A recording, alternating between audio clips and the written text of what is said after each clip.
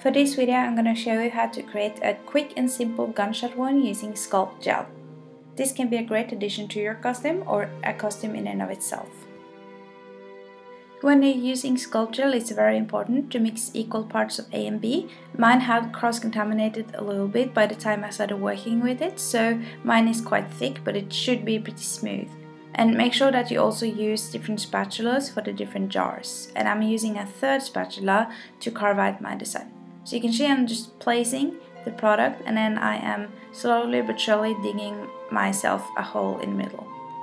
Don't worry too much if you're getting some texture around the wound, because the skin would have broken if you got a gunshot wound, and at the same time a lot of the color is gonna disguise it.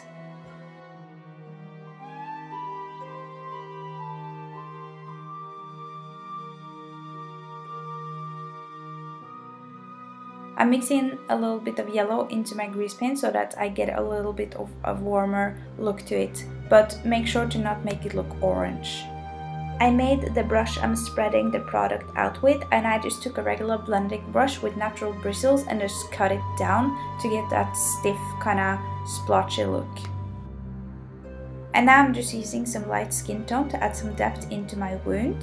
I'm still using grease paint.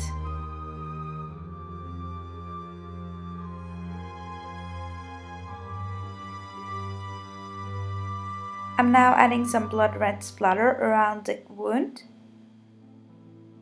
And then I'm using some blue grease paint, but you can also use black to create that gunshot powder that would have come with a gunshot wound. And just make sure to splat this very randomly around it, and remember that this would have been from the bullet.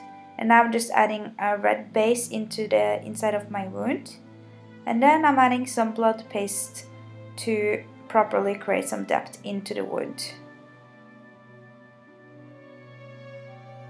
And I'm just using a spatula to drag that blood properly out. This is quite thick, so it's gonna be easy to work with once you place it down.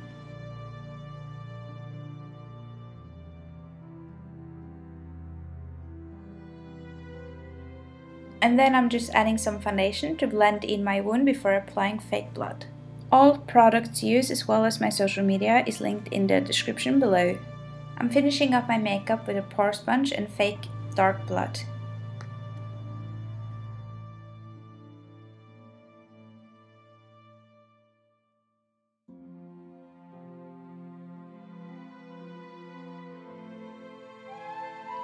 Thank you so much for watching my video. This is the finished gunshot wound look.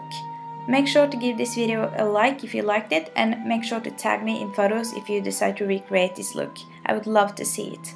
And make sure to subscribe to my channel if you want to stay tuned for the rest of October. I'm posting 15 videos in 30 days, so there's gonna be more Halloween inspiration coming. And I'm leaving some links to my old videos if you want to watch more today, and have a lovely October.